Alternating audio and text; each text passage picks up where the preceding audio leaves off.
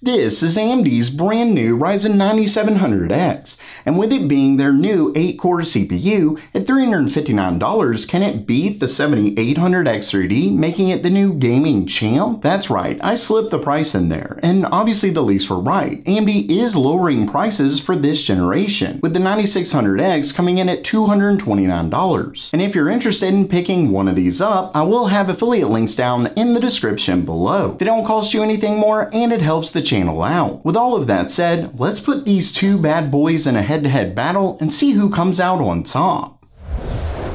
Welcome everyone to Gamer Melt.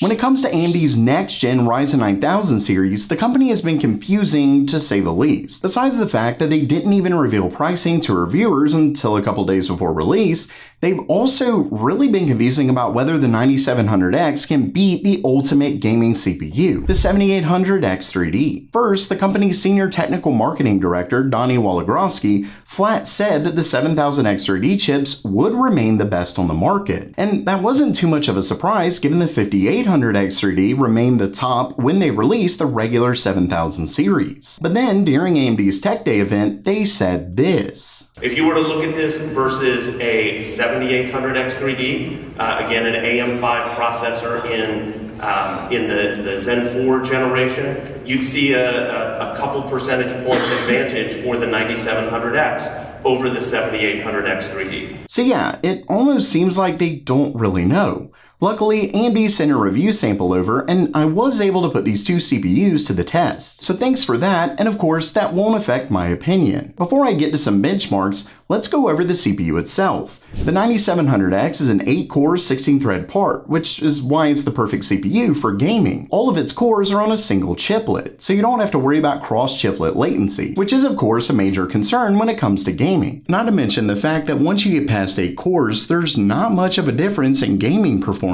It's also the same amount of cores as the 7800X3D, as well as the maximum cores on any X3D chiplet. Of course, the difference is that the 9700X doesn't come with 3D V-cache. Instead, it's built on AMD's new Zen 5 architecture and comes with a base clock of 3.8 GHz and a boost of 5.5, as well as 32 MB of L3 cache and a TDP of 65 watts. On paper, it really doesn't seem all that impressive, but when we put it against the 7800X3D, it can definitely hold its own. For starters, when it comes to more professional workloads, the 9700X handily beats out the 7800X3D. In Cinebench, it's much faster in multi-core, but obliterates it in single-core. Now, I will say that 7-zip compression and decompression was really close. I know that compression can be helped by 3D V-cache, but this one was a surprise. But of course, the main thing here is gonna be gaming.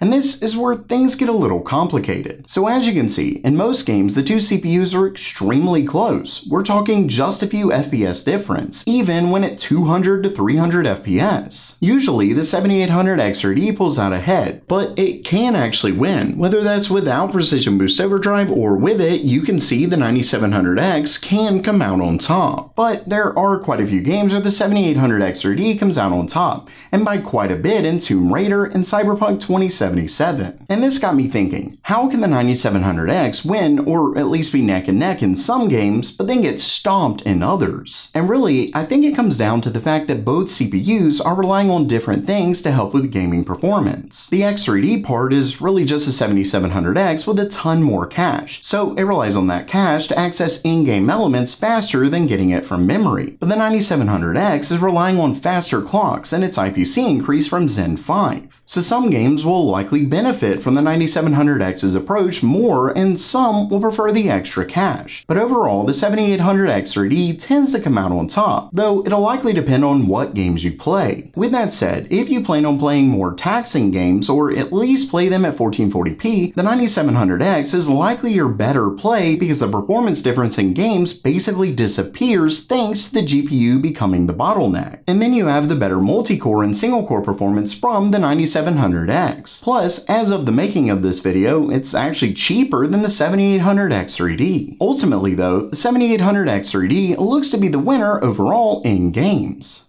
So while that does it for today, are you planning to pick up one of AMD's new Ryzen 9700X? Let me know down in the comments below. And if you liked the video, please subscribe and give it a thumbs up. And as always, Have a great day.